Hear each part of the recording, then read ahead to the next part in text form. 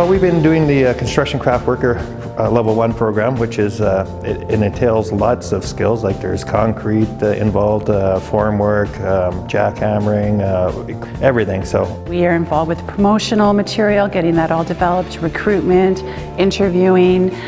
We bring them in, we arrange all the transportation, we gear them up.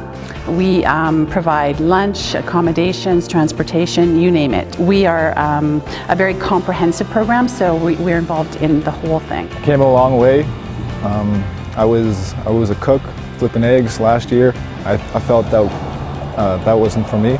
Each week they learn something different from all the aspects of construction that we do as laborers out there in the field. This is a great stepping stone in the labor force, being skilled and well trained. It just doesn't stop here.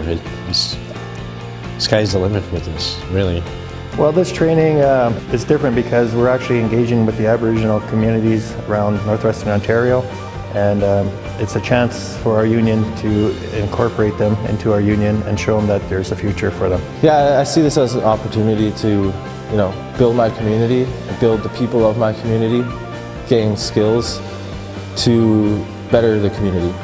Well, I wanted to upgrade myself. When I heard about this program, I decided I'd give it a shot and filled out an application, and here I am. I'm seeing a real commitment and drive from people. I'm seeing people really want to come together and make a difference in their communities, and I'm seeing a lot of strong leaders, which is really encouraging. Graduating this course gives me a sense of accomplishment, like I can do anything now. So much doors have been opened up for me in the trade sector. When I look at the passion and great satisfaction and pride in what they do, and that's what really motivates me as well. I'm proud to be here with my fellow Aboriginal people and getting their input, giving my input to them. Yeah, I'm proud to be here. I have some friends and relatives back at home that would be interested in taking this, and I would like to go home and tell them all about it and get them motivated to come here and check it out.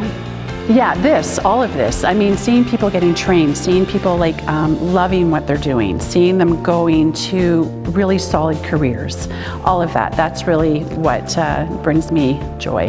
For a few years I've just been kind of bouncing around job to job or unemployed, and I seen this opportunity and I heard great things about the program last year.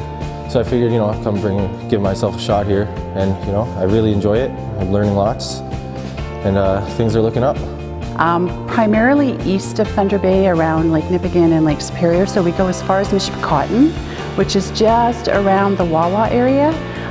We are up in in Gull Bay and then Rocky Bay, so a real variety. We work with 9 different communities.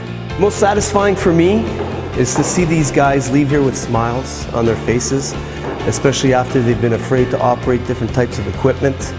And when they realize that if they do their job safely, they can operate and do almost anything.